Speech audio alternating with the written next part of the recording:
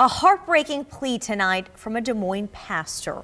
He is desperately trying to help 5 young children who recently lost both their mother and their father.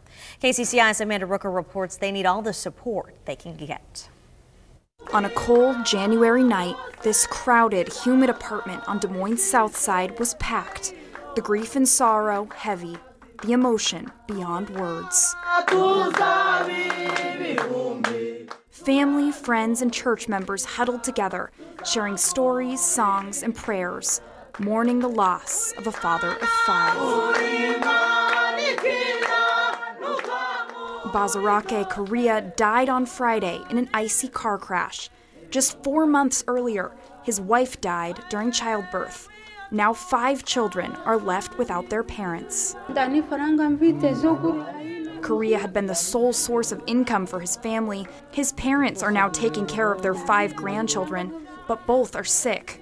And with no job, no food, and nowhere to live, they say they're worried with nowhere to turn. Grandma and grandpa, they can live together, but they don't work.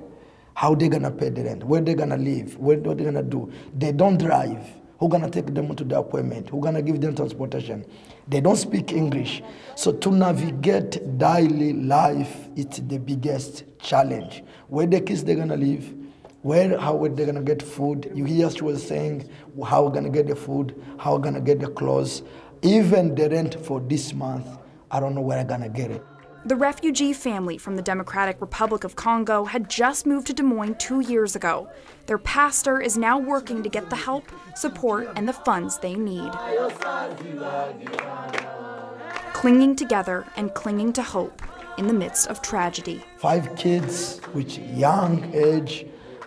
This is our tomorrow doctors, tomorrow lawyers, tomorrow they're gonna give back to the community. So we need to show love. We need to show caring of these kids. So I would like to ask anyone, please, to help these kids. Hallelujah! Hallelujah!